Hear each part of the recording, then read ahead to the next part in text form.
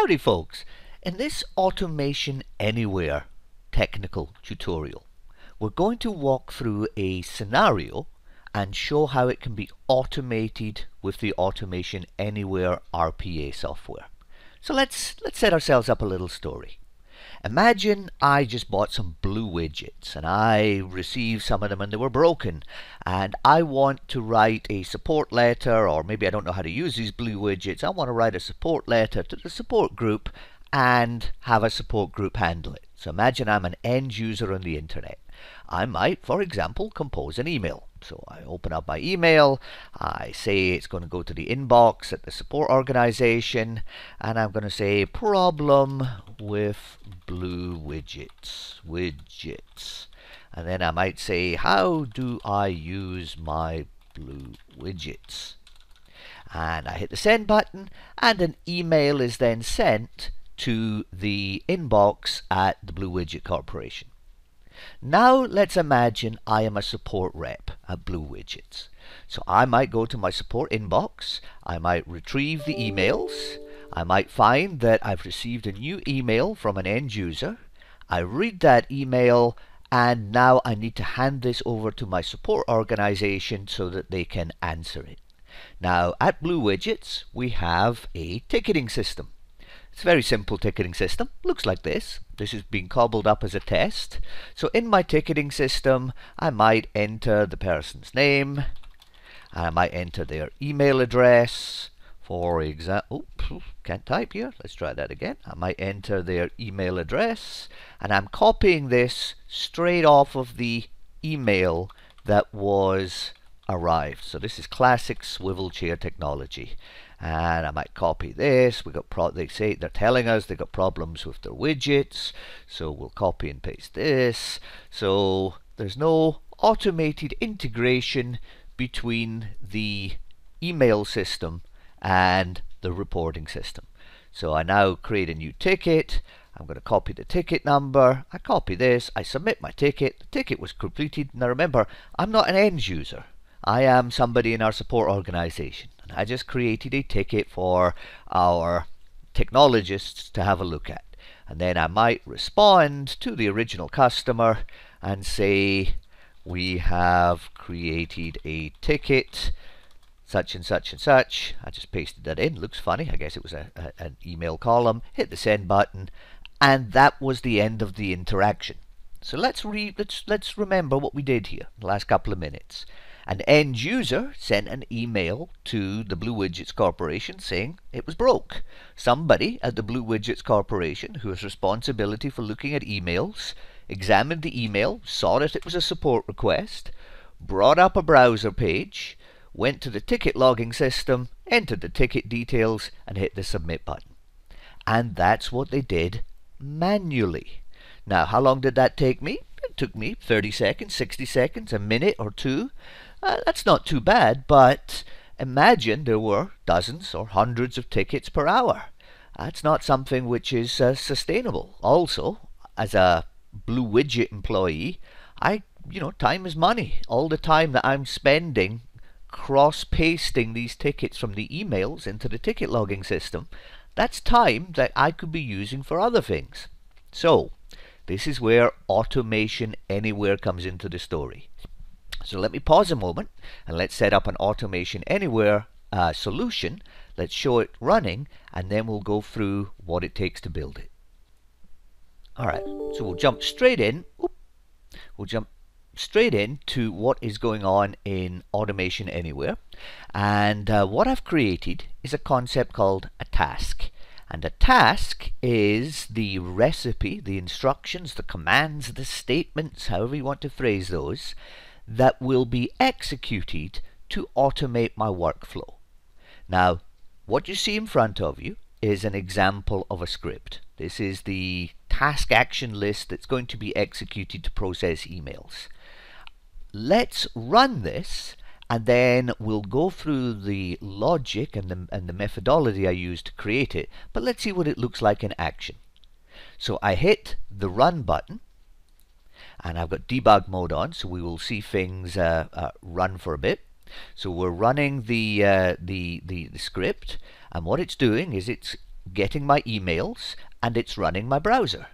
And at the end of that, which took about, 10 seconds to run, that retrieved the email, opened up the browser for my ticketing system, copied the relevant information from the email into the browser of my ticketing system, sent a response email back to the original customer, and that was the end of the story.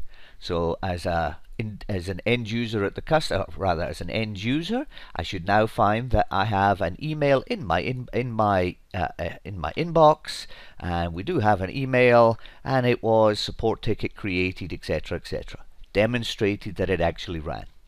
So now let's go through Automation Anywhere, and without going into too much details, look at what was going on here. So what we have is a script, a recipe that Automation Anywhere will follow blindly from beginning to end. Think of it like a computer program.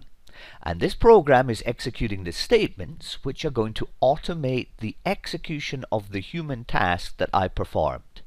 Now we can click on any of these activities and double click it, and we're brought up into the details of that activity. Now the activities are entered into the script by selecting them from the palette of activities here, and we have many activities to choose from.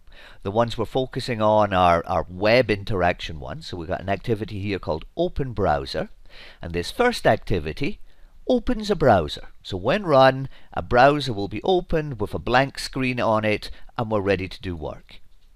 Next activity is a looping activity, where what we're doing is we're looping over all the email messages that have been received in my inbox at my organization. So I specify my SMTP email server, the user ID, and what we get back is a list of emails where we then loop through each of the emails in turn, processing the content of the email. The next activity is we navigate the browser that we opened earlier. We navigate to a URL. Well, if I copy that URL, if I copy it into my clipboard and we go there manually, let's see what is at the end of that URL. Let me just open up a browser. Here we go. Let me go to that URL, and what we have is the ticket logging system.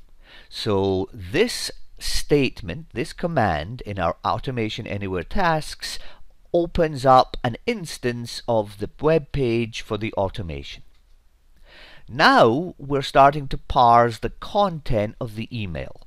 And what I want to do is I want to get the email response address from the email string. So I'll use a bit of regular expression here to get the email response from the email. I want to figure out who it's from, what the person's name is, and then we get into some interesting things. Now what I'm doing in this activity is extracting from the web page on the ticketing system the ticket number that was created. So let's again look at the web page. So this is a web page. Every time I go to this web page here, notice I get a new ticket number. Now this activity in the Automation Anywhere looks inside the web page and extracts the ticket number that was generated for us. So now we know our own ticket number inside this environment. Of course, this was scraped or retrieved from the pre-existing web page that I had previously manually used. So we took from this web page the generated ticket number. The next things we do in our Automation Anywhere script is we copy in fields that were received in the email into fields in this browser-based form. So I copy in the email address, I copy in the person's name, I copy in the subject, and I copy in the details of the email. Finally, I execute a submit command, again from Automation Anywhere, driving the submit button of the pre-existing browser. And at that point, we have now translated the received email into the execution of a pre-existing web-based application here that is browser-based.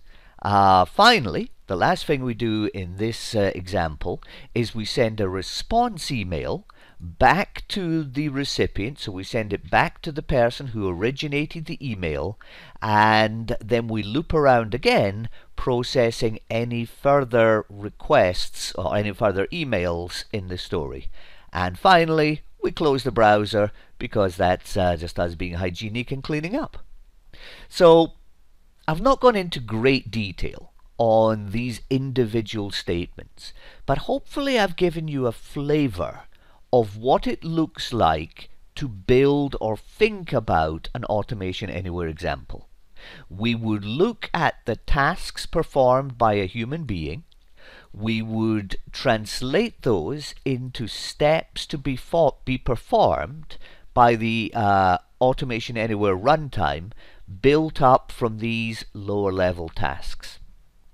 Steps are commands, and then we assemble these. We got debuggers, we got all kinds of good things, and when we run it, let's run it again just to see it run once more.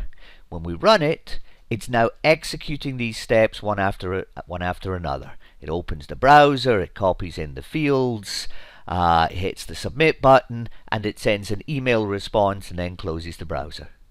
And that's pretty straightforward. Obviously, Automation Anywhere executing that task is going to be faster than me trying to move my fingers over a keyboard and move the mouse and other things. And it's obviously repeatable and consistent. So again, just a sample Automation Anywhere example that might be of value to you. Looking forward to more of these videos in the future, folks. Bye for now.